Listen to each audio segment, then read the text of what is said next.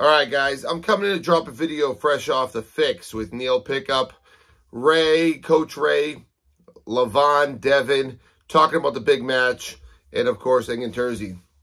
And then Levon's interpreter, which put a big cold shower on that boner real quick. But I just want to talk about a few things and explain a few things on why I get upset about some of the stuff. A lot of you guys think that I'm jealous. To a degree, because I do think that some of the glory is unjust.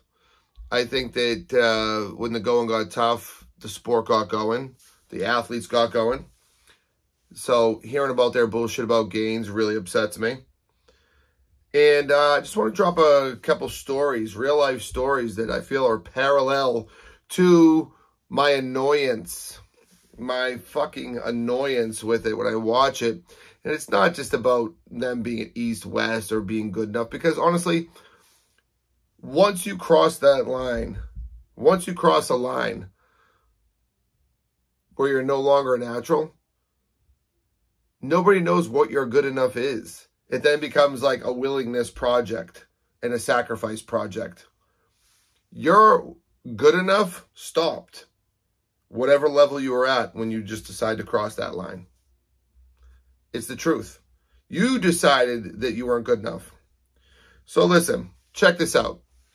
I used to be, now I accept it. And I take matches with guys that I know are openly doing it. And fucking que sera, sera. It is what it is. I accept it. But I have a problem with people like really like pumping their chest and, you know, getting their feathers fluffed and peacocking. Because, all right, it's not reality. And without that external thing, you don't exist. None of those feathers, none of that peacock exists. I used to have a group of guys I would go out with when we would do like the clubbing thing and the nightlife thing and stuff like that. One guy in particular was a very night and day like Jekyll Hyde type character. Super introverted, super shy. Straight up. Super, like, almost awkwardly Asperger, weirdo shy. Like, didn't even want to be in the public setting. Said guy got into doing a little bit of fucking cocaine, MDMA, ecstasy, booze, whatever, all of it, meth, I don't know, these guys got into some crazy shit sometimes. All of a sudden, he was the fucking, now this guy, pre-drugs, was almost weird to have kick around. He looked like a kidnap victim. He was fucking there with his hoodie up and looked like Georgie from It. He was like fucking, you know, all weird. Get all those fucking drugs in you that like really expand on your personality. All of a sudden, homeboys over there making friends with tables. Table full of fucking chicks. Talking to them. Out there, first guy on the dance floor with the fucking pumps and the fucking fist bumps. No problems. Then the motherfucker has the audacity to call the other guys in the group shy and lame. Now, motherfucker wanted to be in a basement with a blanket over him and the shades drawn pre-drugs. That's him. Then he goes and gets the drugs and wants to start calling other people that were 20 steps ahead of him on the evolutionary social curve and wants to start calling them lame and shy and boring. And I'm just like sitting there fucking flabbergasted. This is a true story. I actually watched this unfold. And it's like, you are nothing without the drug. You're living in a fucking fake reality. It's not you. It's whatever that drug does to you that gives you that result. And sure, you were funny for the hot minute, but when you wake up tomorrow, guess what you are? You're still fucking Georgie Porgy Pudding Pie who wants to put the fucking blanket over you. And if he had just gone out there and done that, I might have been like with the eyeball roll, like, what a fucking difference.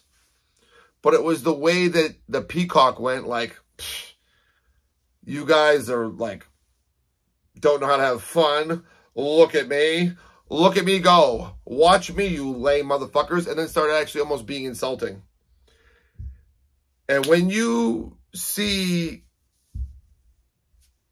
what we see with people who do steroids, they go from fucking the norm to all of a sudden, like, whatever result they're getting.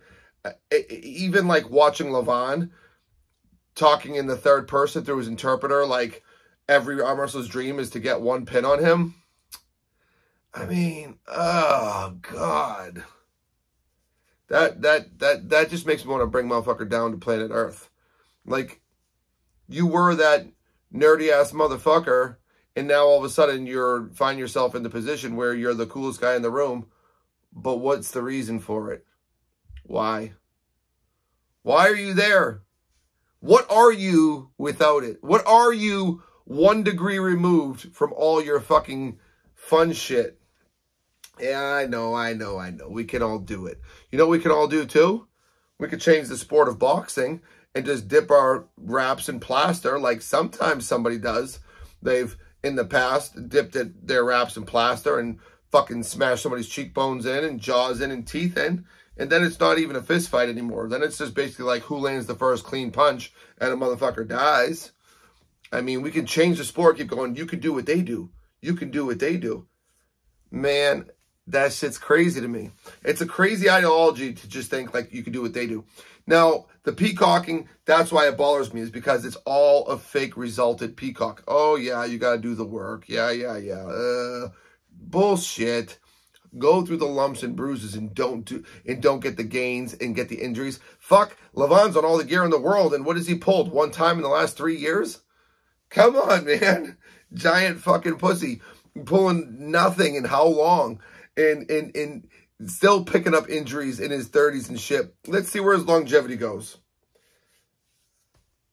Man, I just don't know how everyone sees it through such a skewed lens. It's not hatred, but if you're going to really, it is hatred, but I just keep it under wraps. But when you're going to peacock on everybody and piss on everybody and act like you just came from another planet, as my boy did, who acted like he was the funnest guy in the fucking building because he could just roll up on any table and start a conversation because he was on fucking 15 different substances, thinking he was in Dr. Seuss land doing green eggs and ham. Was he really funny? Or were the fucking drugs bringing something out of him from another dimension? I mean, let's be realistic here.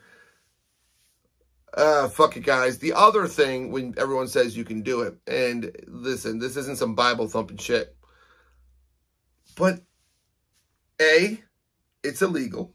If you're caught with them here, I don't give a fuck about other countries, just in general, here, if you're caught with them, do jail time.